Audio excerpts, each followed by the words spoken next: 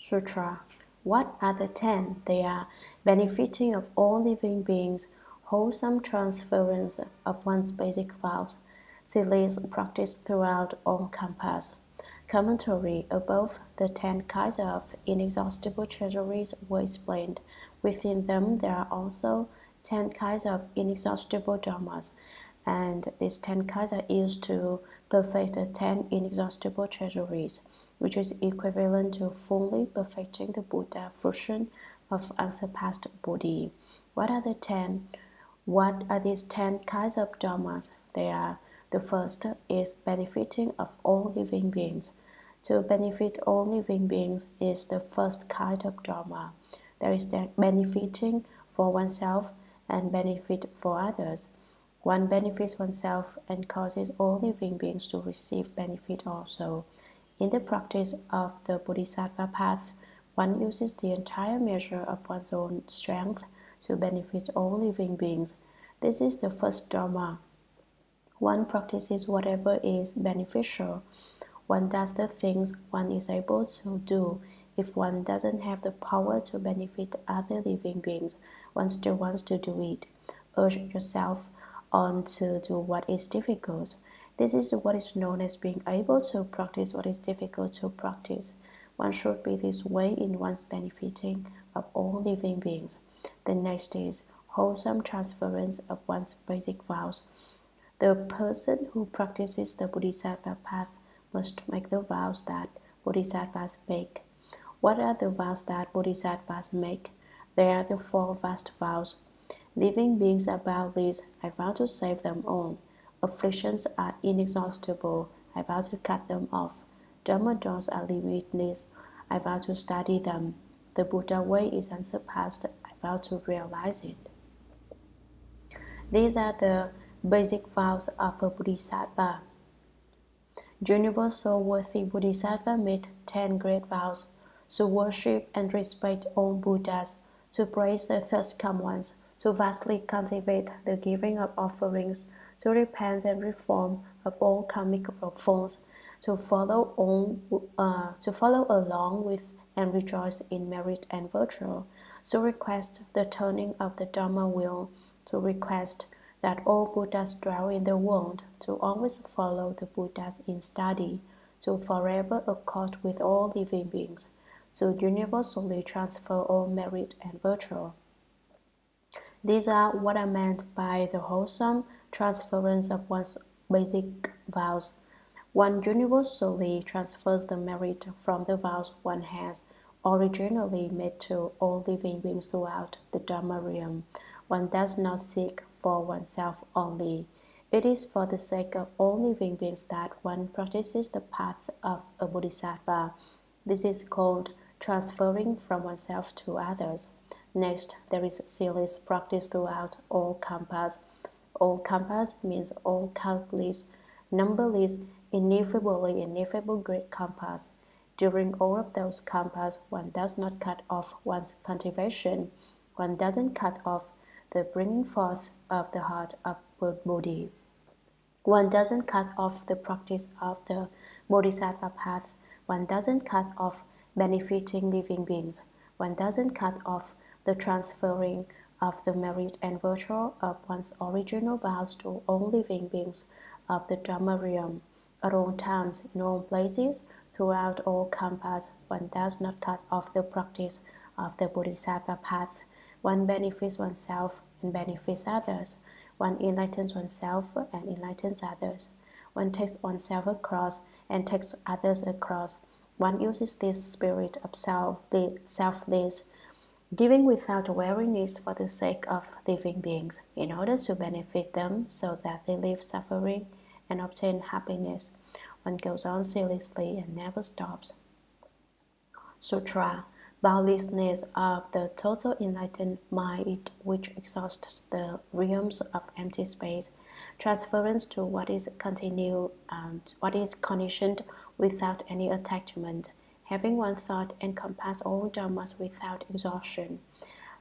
Unanswerability of the mind of great vows, while gathering in all dharanis, being those of whom all Buddhas are mindful and protective, and understanding that all dharmas are like an illusion. These are the 10 kinds of inexhaustible dharmas which can enable anyone in the world who uses them to obtain these ultimate, inexhaustible, great treasuries. Commentary: boundlessness of the totally enlightened mind, which exhausts the realms of empty space. One understands that the self-nature completely pervades the realm of empty space. Empty space is the self-nature, and the self-nature is empty space. We may speak of the limits of empty space, but in fact there are none. If empty space had limits, then it wouldn't be empty space. It would be obstructed. Exhausting empty space and pervading the Dharma realm, one awakens to the original substance of the Dharma realm. One understands the mind and sees the nature, and turns back to the original source. One realizes the boundless body of the Dharma realm. This is the boundless body spoken of before. The Bodhisattva certifies to the principle of emptiness its original substance. If one is able to certify to this, then one won't have any attachments at all, nor any afflictions or obstructions. One would be just the same as empty space if one certifies to the wisdom of empty space. While in this world, although one is still in the world, it is as though one were practicing as if not practicing, doing as if not doing, cultivating as if not cultivating, certifying as if not certifying. This kind of state is that of an awakened mind that is boundless. Within this mind, there is a meshing together with empty space. There is no boundary between them, but although it's like that, we must still make transference to what is conditioned without any attachment. You can't say, I've been certified to the principle of emptiness. I don't do anything. I cultivate without cultivating anything. I certify without certifying to anything. I practice without practicing anything. I do things without doing anything. That's what I call emptiness. No, it's not that way. Although one is certified to the unconditioned principle of emptiness, one should make transference to the conditioned. This means that when you understand the principle of true emptiness, you must still give rise to wonderful existence. Not to give rise to wonderful existence and only know true emptiness is of no use at all. Therefore, within true emptiness, there is wonderful existence. Wonderful existence doesn't obstruct true emptiness. We make a transference to all conditioned dharmas. What's meant by conditioned? Everything that has shape and appearance is called conditioned. All that has appearance is empty and false. If you see all appearance as no appearances, then you see the third one, Dharma Sutra. Although we speak of the conditioned, ultimately it does not exist. However, in dealing with conditioned existence, one should not be attached to the conditioned. The Dharma Sutra says, all conditioned dharmas are like dreams, illusions, bubbles, shadows, like dewdrops, and like a lightning flash. Contemplate them thus. One should not make transference to the conditioned and not be attached to it. Act as if nothing were going on. Having one thought encompass all dharmas without exhaustion. Within a single thought, one pervades the 3,000 great thousand worlds. It is said that one thought reaches 3,000 worlds. 3,000 worlds are in one thought. Everything in the human realm is created from a single thought. Take, for instance, a cultivator who has been at his practice for several years. For him, not a single thought arises, but then suddenly he gives rise to a thought. What kind of thought? He thinks, in this day and age, worldly dharmas are important. If the worldly dharmas were used to protect the transcendental dharmas, wouldn't be that great. So with that one thought, he's off and running. He decides he'd like to be president. In his next life, what do you suppose happens? He's carried along by that thought and becomes president. But once he gets to be president, he finds out that the internal workings of government are quite complex and there's always a lot of trouble to contend with. There are many nationalistic considerations to be taken into account, and there are international relations which always have to be considered. Government is also closely connected with family concerns and the relationships that occur among individual people. He is immersed in a situation which is a mixture of good and evil, purity and defilement, and it all came about from that one thought of wanting to be president. That single thought brought into being all the subsequent changes and transformations. That's one way of explaining the scope of a single thought. Being president is like that, but so is being a cabinet member or an administrator or being a chairman or a minister of the interior. Even being an ordinary citizen, a laborer, a scientist, a chemist, a lecturer, or any other kind of professional person is the same. They are all created from a single thought of the mind. One observes that throughout the world, the leaders of every country are basically very good-natured. They must have all cultivated at one time or another. In previous lives, they worked very hard and suffered a lot, but because of a single thought of glory, they become attached to the 5 desires and end up where they are now. Perhaps they were greedy for wealth. They wanted to be a petroleum magnate or automobile magnate or an airline magnate. They may have wanted to be a great cotton king or the great commodity king, or they wanted to be the great excrement king. They had all kinds of plans of wanting to be this or that kind of magnate, and it all comes from a single thought of being greedy for wealth. Those who are greedy for beautiful forms are unable to smash through the gate of form. With a single unclean thought, sexual desire arises and they aren't able to smash through the gate of sexual desire. They become attached to beauty, and in their next life, they are confused by beauty. If one is greedy for wealth, one becomes confused by wealth. If one is greedy for sex, one becomes confused by that. There are also those who are greedy for fame. They cultivate, but then they have a single thought of greed for fame. Pursuing that thought, they imagine how in their next lives their fame will fill the entire world and everyone will know about them. That's what one thought of greed for fame will do. One becomes confused by fame. Some may have a single thought of being greedy to eat good things, and they are confused by greed for good food. Some are confused by sleep, and they feel that sleep is very comfortable. Experiencing the 5 defiling objects of forms, sounds, smells, tastes, and tangible causes one to be really upside down. All are created from a single thought. The transformations of a single thought are inexhaustible. Within the transformations of a single thought, there is defilement and purity, good and evil. Everything is included within a single thought, and so the text says, having one thought encompass all dharmas without exhaustion. So in cultivating the way, one must be extremely careful not to have false thinking. It's just because of striking up a single false thought that we don't have any way of separating ourselves from the revolving wheel of birth and death. Would you say that is suffering or not?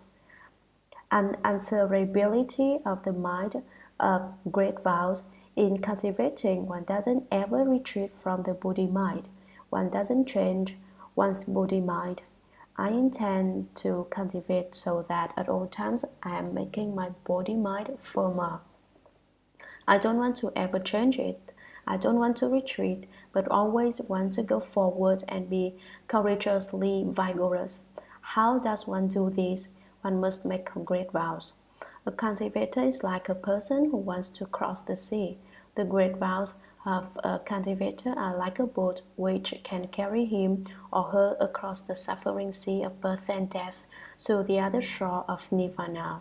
The mind which makes great vows must be solid and durable. It must be permanent and unchanging. It must be indestructible. It must be like Vara. One has to make vows with a resolve which is as solid as a Vara. One's vow power shouldn't be as soft as a pile of ashes. A pile of ashes could be as large as a mountain, but when the wind blows, it all disappears. Don't let your vows be like that. Don't let it be that a bit of praise from someone is enough to topple your vows and make them disappear.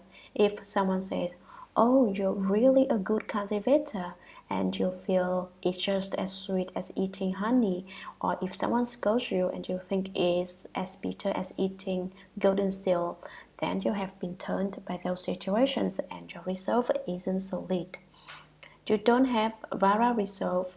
To be like a Vara is to be in a state of unmoving suchness. No matter what comes up, your resolve doesn't waver. You're clear and constantly bright. Great vows should be like Vara, so they won't change. While gathering in all Dharanis, Dharani is Sanskrit and means encompassing and upholding. This doesn't mean encompassing and upholding just one thing, but encompassing and upholding limitless, boundless things. It is just like how each of the 84,000 Dharma doors is itself both the path of the whole and foremost in and of itself. That's why it is said that there is no second Dharma door. That's why they are called non-dual doors. All 84,000 doors are number one. How do you figure that, you ask?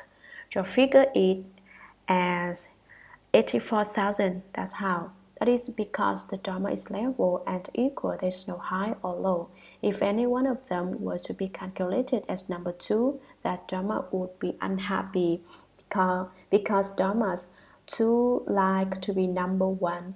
Living home is also that way. Everyone is number one and there is no number two. Cultivating the way is also that way. Everyone is number one and there is no number two. How can I say that? Some are number one in eating, some are number one in wearing clothes, some are number one in sleeping, some are number one in liking fame, some are number one in liking wealth, and some are number one in liking sex. So isn't that a case of everyone being number one? But even if you are all number one, you have to put down the number one too. Of the 84,000 Dharma doors, there isn't a single one which is really established. When not even a single Dharma is established, the myriad Dharmas are all empty. So don't be attached to there being a one. One what? If they are all number one, it means that they all don't exist. In that way, every dharani is number one. Gathering in and holding means skillfully being able to use all dharanis. If you can't use it, it's not number one. Whatever Dharma door you are capable of using, that Dharma door is number one for you. Whatever Dharma door you like to cultivate, whatever Dharma door benefits you is the number one Dharma door. But the other Dharma doors still aren't number two because they are number one for someone else. Although they might not accord with your particular opportunities, they accord with the opportunities of other people. So all Dharma doors are number one, being those of whom all Buddhas are mindful and protective. All Buddhas are protective and mindful of one who is able to gather in and hold all dharanis. That's because the Buddhas make vows to protect all of those who gather in and hold all dharanis. And understanding that all dharmas are like an illusion, you cultivate back and forth, but in the final analysis, all conditioned dharmas are like dreams, illusions, bubbles, shadows, like dewdrops and a lightning flash. Contemplate them thus. All conditioned dharmas should be seen as empty, and unconditioned dharmas basically don't exist. All dharmas are like an illusion. They are all empty and false. Everything about being people is empty and false. We shouldn't be attached to how things are for us, because no matter how things are, they really aren't at all, as long as there is a self, a you, then you won't be able to live the triple world. The Buddha wants us all not to have a view of self or others. If there isn't any self, but there are still other people, that's not okay either. There should be no self, no others, no living beings, no lifespan. That is, sweeping away all dharmas and leaving all appearances. These are the 10 kinds of inexhaustible dharmas which can enable anyone in the world who uses them to obtain these ultimate, inexhaustible great treasuries. They enable all those in the world who practice the Bodhisattva way to teach and transform living beings and do what Bodhisattvas should do to obtain ultimate, perfect, inexhaustible great treasuries. Ultimately, how many are there? Inexhaustibly many.